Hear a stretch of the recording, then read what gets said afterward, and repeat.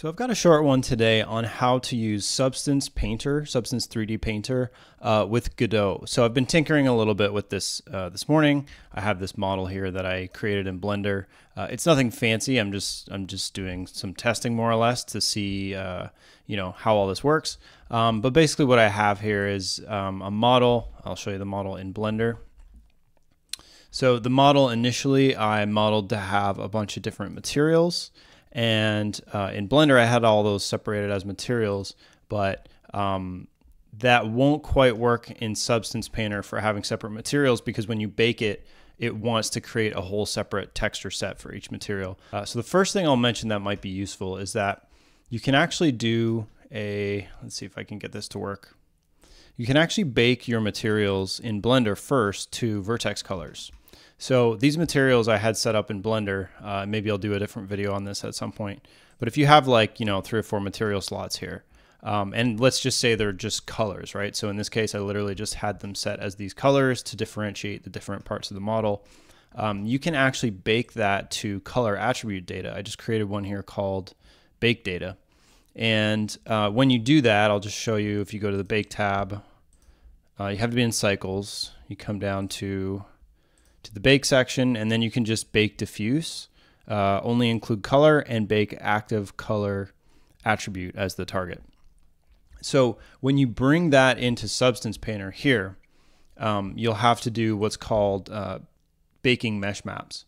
And when you bake your mesh maps, include the ID. Okay, so check the ID, and then when you do everything in Substance Painter, and for those of you who are familiar with Substance Painter, this will be obvious, but when you drag materials in, if you hold Control, then you can drag materials onto the separate parts of that mesh ID.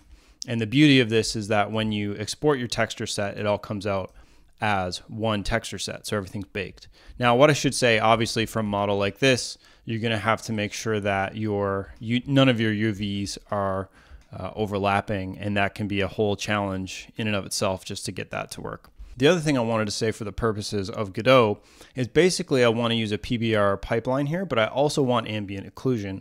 Ambient occlusion just gives a really nice detail, especially around these interior kind of faces that are definitely darkened because of the shadowing, right? So to get that to work, when you go to File, Export, I created basically my own template. I probably should give it a name like Godot Blender. Yeah, we'll go with that. And what you want to do is you're going to put your base color in an RGB channel, right? So you can just, click RGB, then drag base color into it. It's basically how it works. And create a normal channel with RGB from your normal. And then when you do your 3 channels for here, actually, I got to rename this. This is going to be ambient occlusion, roughness, and metal. So ambient occlusion, roughness, and metal. I found this random piece of software called Verge 3D that basically said the GLTF 2.0 standard requires that occlusion, roughness, and metal be packed in that order. Okay, so RGB, occlusion, roughness, metal.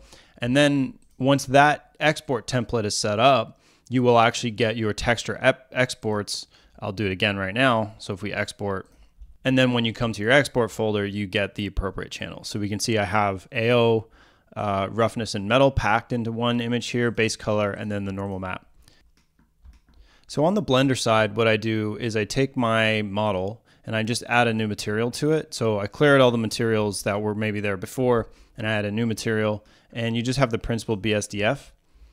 Then I press Control-Shift-T, and that allows me to do a quick Principled BSDF setup. So the add-on you want for this is the Node Wrangler. So if you just search, so I think I had it enabled here, but if you go to Node Wrangler, if I could type Node Wrangler, you just enable it right from Blender. But anyway, so once you have that imported, it's not quite right because we need a separate color here on this guy.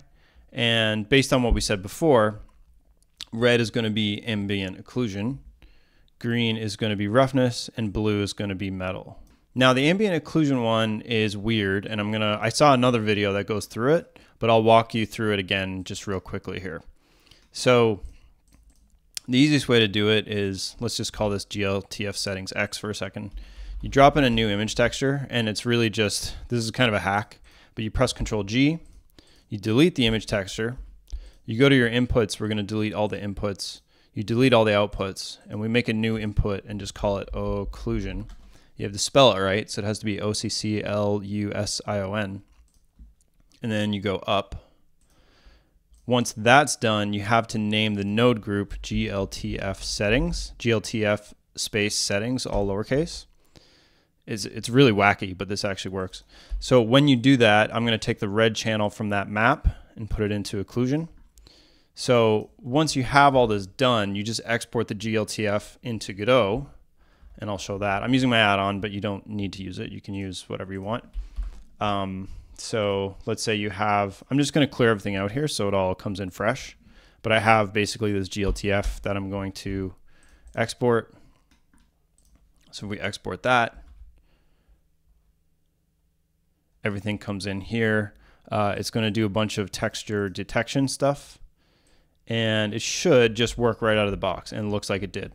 Okay, so you kind of come to the oblique angles, and you can see the roughness for sure is in there, and some of the metallic-iness coming in. So that all looks good. Now the big thing I wanted to make sure that, absolutely make sure it works, is the ambient occlusion. So just to test that real quick, and I don't need to do this, but for the purposes of testing I can. I'm going to make local my import, and then we do make unique. On that, I'm going to make unique the material, and then we're going to come look at this. So it looks like it pulled it from the red channel, so that's right. The roughness was green, and the metallic is blue. So everything is good. There might be one little hang up here. If you come to albedo or vertex color, it says use as albedo, which we actually don't want. And I think it's pulling that because we have some color attributes in Blender for the vertex colors. I think that's the only reason it does that. But if I turn ambient occlusion off, you can see the difference, right? So there's definitely some self-shadowing that should be happening here. And ambient occlusion, if I turn that on, then that works. That looks pretty good. It's working a lot better. Maybe what does it look like from this side? We'll see. Yeah, so that gives more accurate kind of lighting for the model. So anyways, I wanted to do this quick video. It's a nice little workflow that you can set up for yourself using Blender, Godot, and Substance Painter. So I just thought I would throw that one together. Thanks for watching, and I'll catch you next time.